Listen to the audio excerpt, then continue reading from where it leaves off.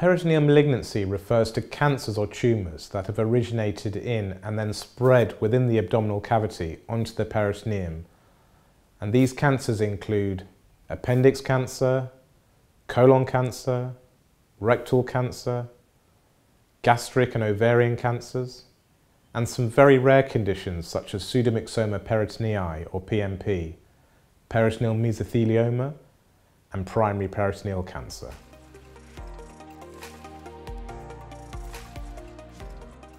The abdominal cavity is a large body cavity containing abdominal organs, and these include the stomach, liver, the gallbladder, the spleen, the pancreas, the small bowel, and then the large bowel, which comprises the colon and rectum. The abdominal cavity contents and the abdominal wall are all covered by peritoneum.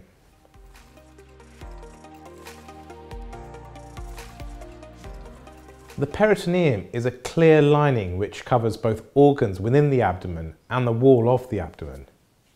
It has two layers. One layer lines the abdominal wall and is called the parietal layer. The second layer covers the organs and is called the visceral layer.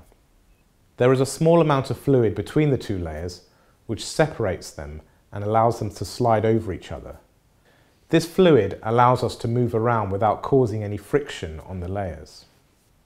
Simply, if one imagines a room is like the inside of an abdominal cavity, the organs are the furniture, and the peritoneum, which covers both the organs and the abdominal wall, is like lining or wallpaper.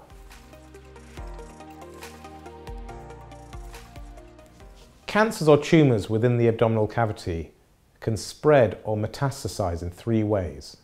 Metastasis refers to the process whereby cancer cells break free and travel and invade other parts of the body. So the three ways are, firstly, the lymphatic vessels to the lymph nodes, secondly, via the blood vessels to other organs such as the liver or the lungs, and thirdly is when cancers, such as bowel cancer for example, grows through the bowel wall, and these cancer cells then spill and disseminate directly into the abdominal cavity, attaching themselves to the peritoneum and adjacent organs. These cancer cells can then continue to grow and spread.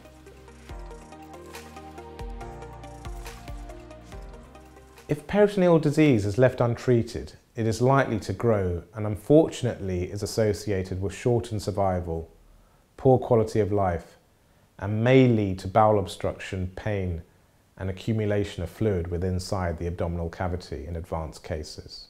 It is difficult to detect the early spread of disease in the abdominal cavity, and there are often no signs or symptoms. In some cases, however, patients may notice abdominal pain or swelling of the abdomen. However, in most cases, peritoneal disease spread is detected either on a CT scan of the abdomen or at the time of an operation. Others can complain of vague, non-specific symptoms. And when the extent of disease is more widespread, some patients complain of abdominal pain, bloating, and sometimes weight loss. Some present with symptoms suggestive of a bowel obstruction with abdominal pain, which is often described as colicky, and this means comes and goes with waves of intensity, with associated nausea, vomiting, and constipation type symptoms. Cytoreductive surgery and HIPEC, or heated intraperitoneal chemotherapy, is now the accepted treatment of peritoneal disease for conditions mentioned previously in selected patients who are healthy and have good fitness levels, and in which the disease in general is not too widespread. The most important factor is patient selection and establishing which patients may benefit from this treatment, and this can be challenging.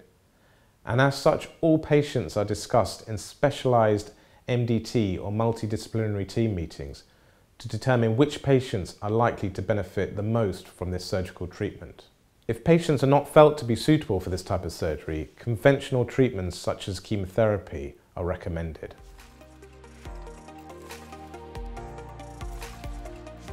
Patients who are referred need extensive workup to establish and determine the extent of disease. Ideally, all patients should be referred to centres or units that have extensive experience in diagnosing and treating peritoneal malignancies. The two factors that will ultimately have the most impact on the outcome or survival is probably the origin of the primary tumour, the tumour type, and the extent of peritoneal disease in the abdomen.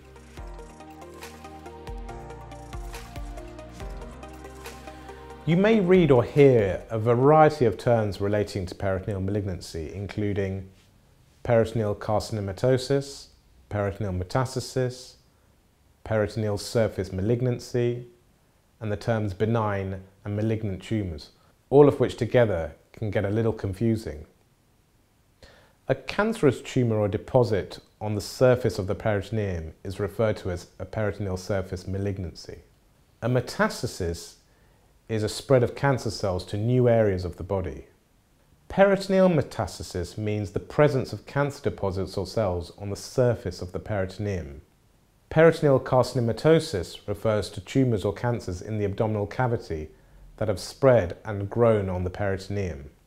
A tumour is a growth of abnormal cells or tissue, and this can be either benign or malignant. Benign tumours grow locally and don't usually spread to other parts of the body, and are therefore not considered cancerous or malignant. The term malignant means cancer cells that have spread or metastasized to other parts of the body or have invaded nearby structures. And this is mainly because malignant cells tend to have a fast and uncontrolled growth.